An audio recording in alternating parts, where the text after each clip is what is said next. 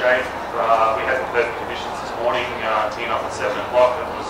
Doesn't get much of a better day than it was today. And you know, the golf course, I brought that up. A lot of birdies out there. I mean, there's probably a few good scores this morning, but felt good the whole round. You know, got off to a bit of a hot start, so nice to hang on to that during the middle of the round, and you know, got a couple 2 and 3, but then bounced back to 7 and 8. So I was happy to finish it off with some momentum.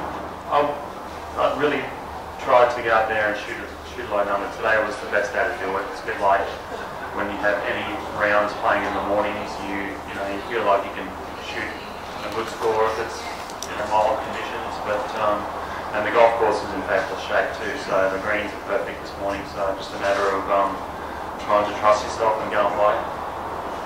Well, the wind was a lot softer today than yesterday, obviously, but was it from a different angle too? Yes.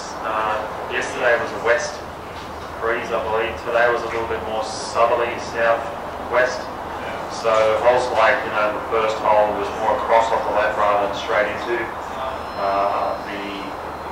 The holes down the front nine were more across rather than straight into. So look, the golf course definitely, it played much easier than yesterday. It was just almost a write-off with the wind, because I don't think anyone enjoyed yesterday. But it was a beautiful day today, and still a bit of wind there this afternoon, but nothing like that can really fly off your feet out there. I think it's about there's a few key holes to play well. The par 3 is definitely playing tricky, and there's good scoring holes out there as well. Do you think it's picking up? Yeah, I think so. I definitely noticed the difference between coming off, the 18th green and then stepping on the front nine.